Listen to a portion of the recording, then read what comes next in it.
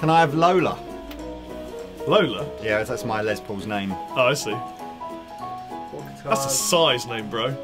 Shut up, size, honestly.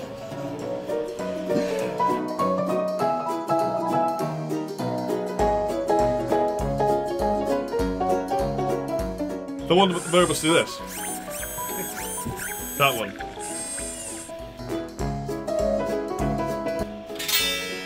It's been quite a challenge to get a nice angle on this camera. I can hear that this guitar's blue. Really? You've got exceptional hearing then. Diet Coke!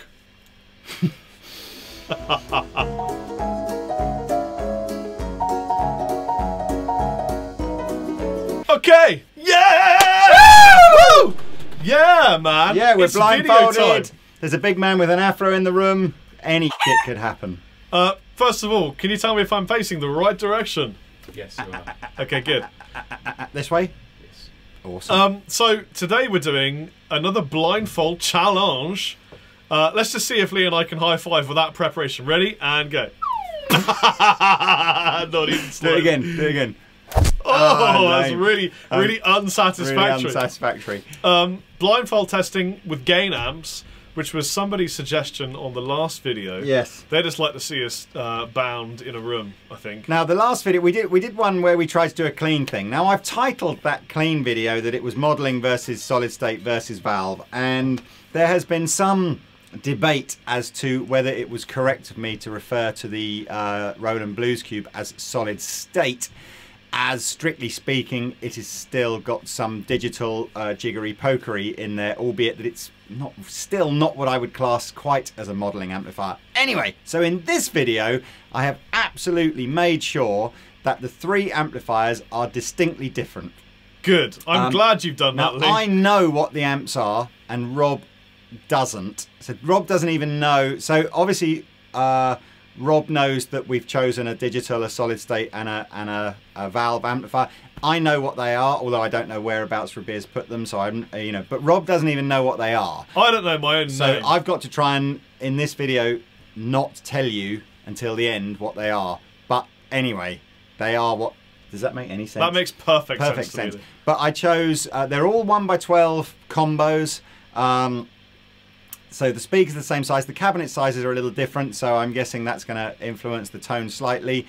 But the idea is Rabir comes in, dials up as close a sound out of each amp as he can possibly get, and then we plug in and we try and guess which one is the digital amp, which one is the solid state amp, and which one is the valve amp. And if you want to play along too, you should shut your eyes or blindfold yourself, or just look in the opposite direction and just listen to the audio, and then you can play along too. Big. Well, I'm using size. What guitar are you? By the way, guys, the new cool word is the word size. Not cool. So you can say, for example, "Damn, that's size," or "so size," or something like that involving the word size. That's the new cool word, not size. Cool. Lee, what guitar are you using? I'm using, unless of course Rabir's handed me something else. I'm pretty sure. Let me just smell it. Hang on. Definitely. I'm using the 58 reissue that I bought from Andertons just before Christmas, and there's a video about that too. But I must admit, I was saying to Rob, I have been playing this guitar so much since I bought it. It's just the guitar has inspired me to play more. It's been a bit of a renaissance for you, hasn't it? Well, I've got the ML3 traditional in blue. This one actually belongs to a customer who's had a couple of Seymour Duncan pickups, but basically the RC, ML3 RC configuration. So it's a bit juice hair. I'm ready then. Are you ready, Lee? I was born ready. Plug me in. Okay, here we go. Could you lift your neck, please? Your guitar neck. Oh! There's something really loud in the room as well. Oh, they're all very loud. Okay.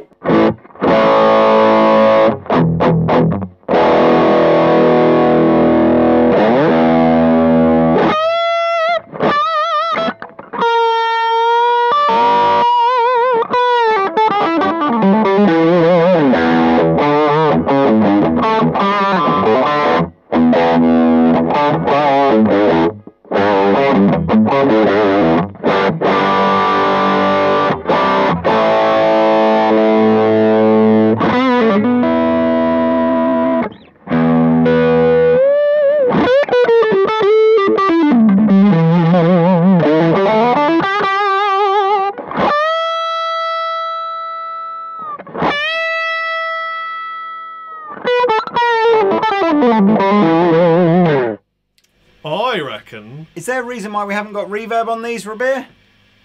No.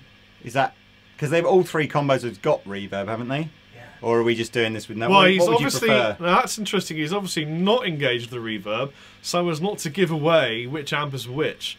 I'm gonna say that's the analog amplifier.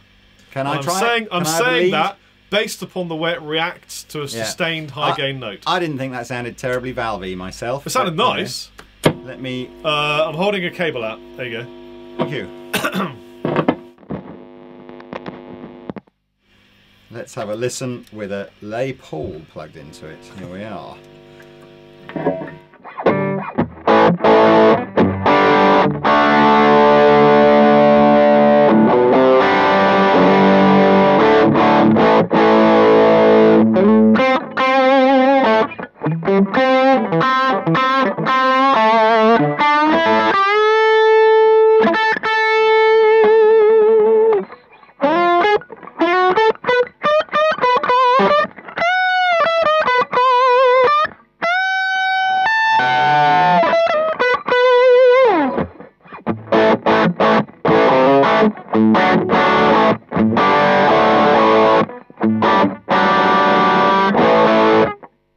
You know what?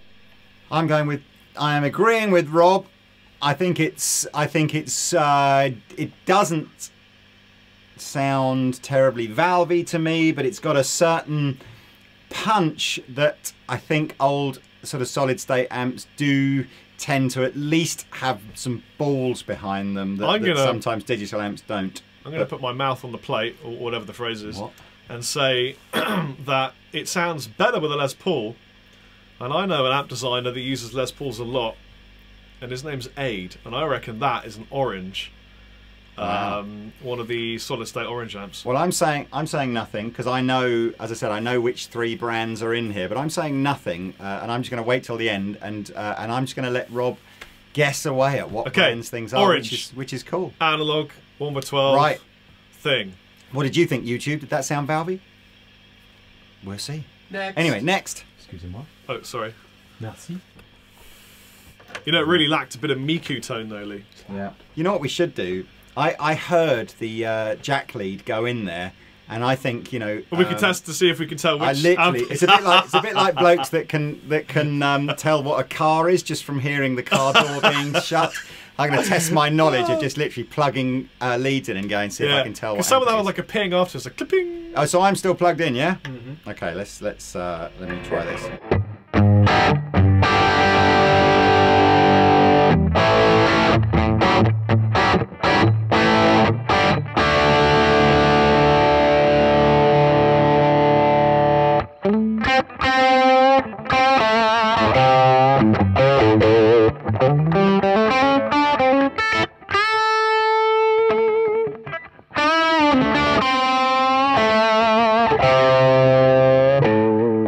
Can I just say this is, in my opinion, this is massively easier than the clean test that we did. Must be something about distortion and valves, because if that's not a valve amplifier, I will eat my pajamas. Oh, interesting.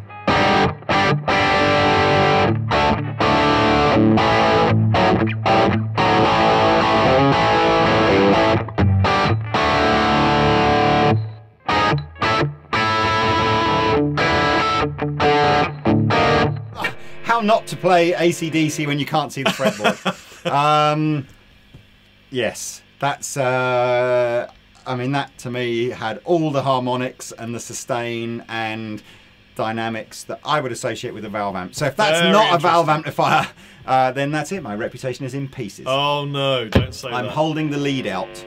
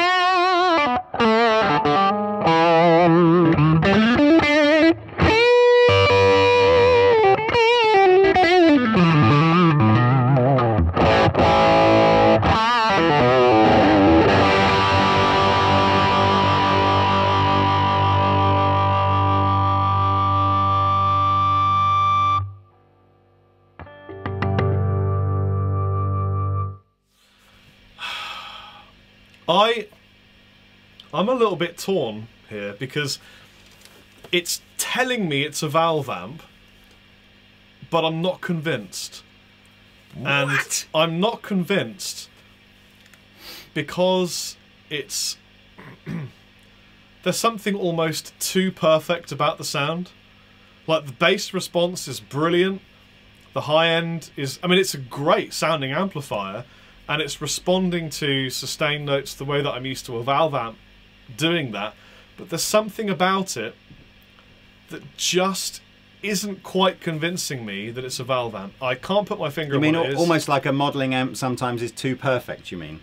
Is that what you're trying to say? I don't even know if too perfect is the phrase that you can use. Sort of, it just sounds like it's trying to sell me the concept that it's a valve amp. Oh, well. And I think this is a very good digital modelling amplifier. Wow. Now, I could be completely wrong, and I'll be happy if I am, but personally,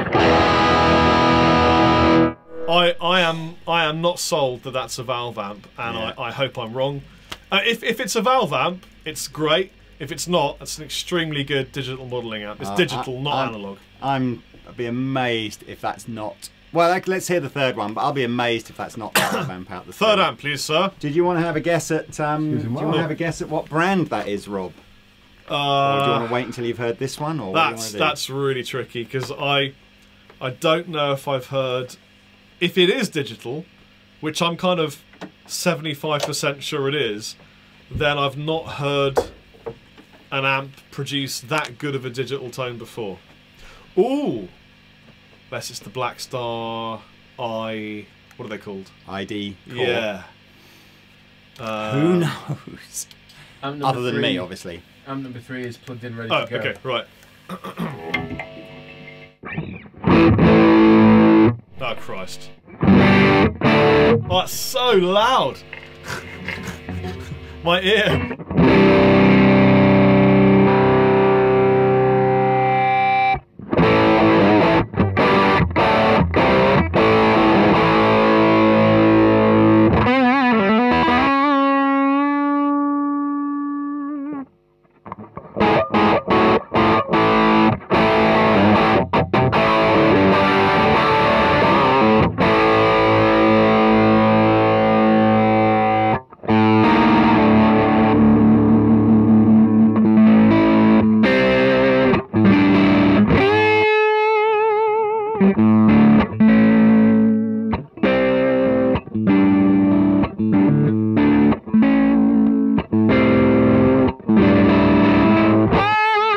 That's the sound of a little speaker not coping with what it's being given.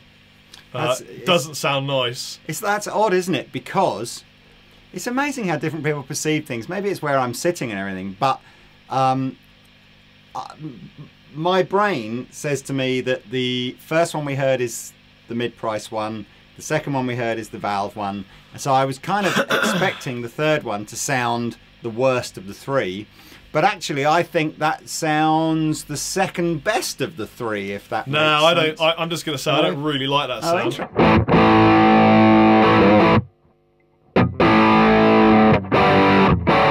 No, it sounds great for chords.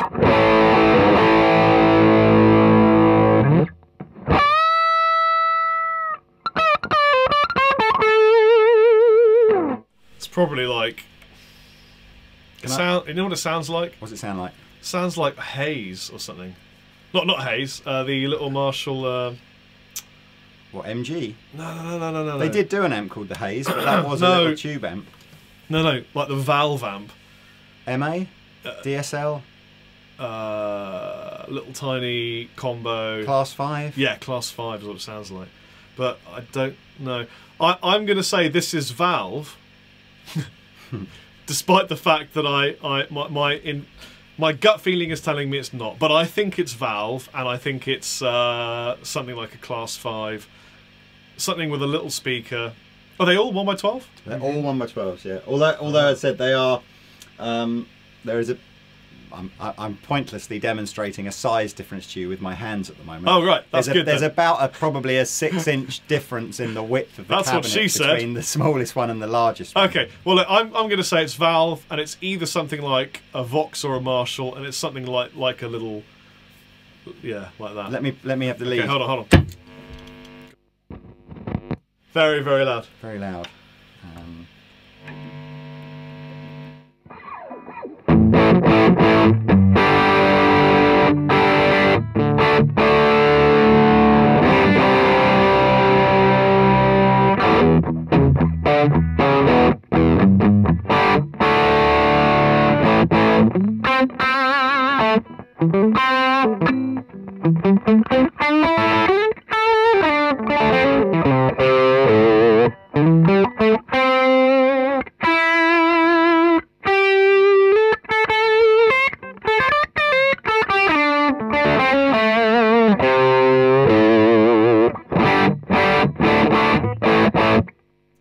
It's nice on chords. I like it on chords. Don't really like the lead sound of it. That's where it's getting spiky. Really valvey, analogy. But you know what the problem is that it sounds like a power amp. It sounds like it's an amp with power valves being pushed really hard to get the gain, rather than preamp valves. No, that's for me. That's the modelling one. For me, that's the modelling one.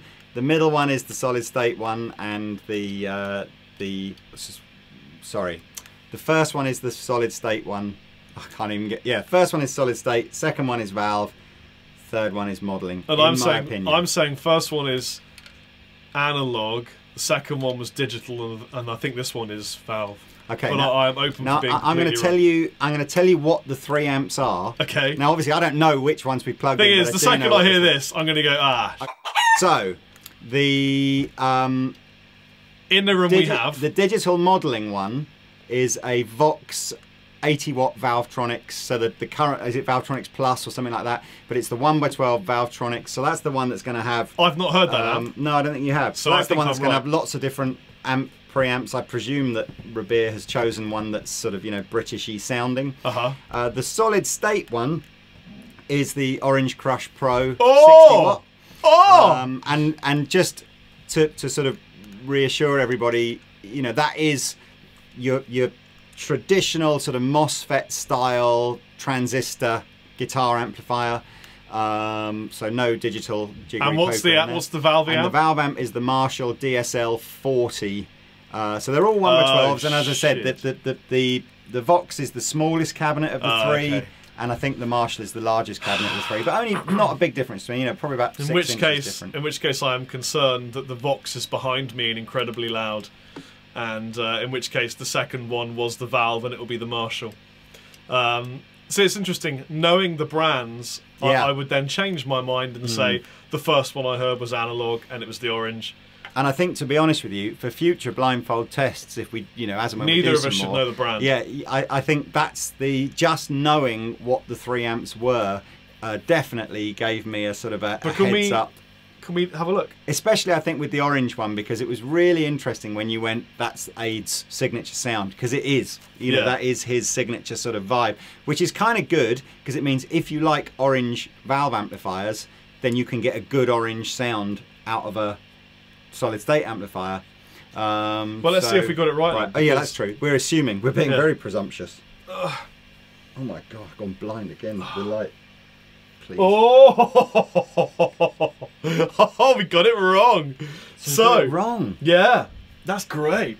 So, despite the fact that I knew one of the 3 was an Orange, and was absolutely convinced that one of those amplifiers sounded like an Orange, we were both wrong where it was actually that one. Yes. And I'm annoyed at myself for thinking the Marshall was digital, but it's just because it was so perfect. Like the low frequencies and high frequencies, everything was just like balanced. That's so weird. So okay, so in terms of my least favourite sound was the first one, and what we're saying, oh sorry, doesn't matter anymore. We've moved. And what we're saying, that was that one, was it? That, well, I suppose again, it's a bit like the Fender one. That's so weird. So my least favourite sound was actually the cheapest amplifier, and my second most favourite sound was the middle amplifier, and my favourite sound was the valve amp. So in that, but I just completely, I don't know, my brain was suggesting that that, I don't know, solid state should sound different in a way. I think I was listening for tricks. My least favourite was the orange, which is unusual for me. Really? Yeah, I didn't like that at all. That was my favourite, but it was just delivered in such a perfect way that I was like, nah, it's just Beers tweaked it and it's a digi-amp. Is it 100% valve? What is it, MA? No, DSL. DSL. Yeah, DSL. Oh, right. Yeah, I think because we were going to use a Blackstar HT40 for the 112, but there was a lot of kind of sort of debate on because the Blackstar HT40 uses like a transistor element to on its distortion channel, so it still has valves in the distortion channel, but they're kind of boosted through almost like a pedal circuit to give it that sort of high gain, and I kind of, I know some people, I actually think they're wrong, but some people don't class that then as a true valve amplifier. I kind of think it's all semantics really, but the Marshall is just a straight valve amplifier, so that's why we chose. So my banter about it sounding too perfect is because it is a real valve amp. Yeah, I mean that was for me it was kind of just like more so. I think on the clean one that we did, I had a sort of a sensation that the Hot Rod Deluxe just had something valvey about it that the Blues Cube didn't. In this video, it was like, there's no question, that's the valve amp. Yeah, I mean, I agree. That sounded by far the best. I was just listening for tricks and found it much harder because... You know what I wouldn't mind doing? Because I do think it was a bit unfair on that first amplifier. The fact it had no reverb just made it sound way too... just too dry. I quite like that. Did you? Yeah, I didn't like it because it didn't have reverb. Got to have reverb. Well, you want to just add some reverb? Well, only because I just sort of... Well, it's a bit late now because we know what they all are, don't we? Yeah, I wouldn't bother. But basically, could you tell which one was valve? I couldn't. Yeah.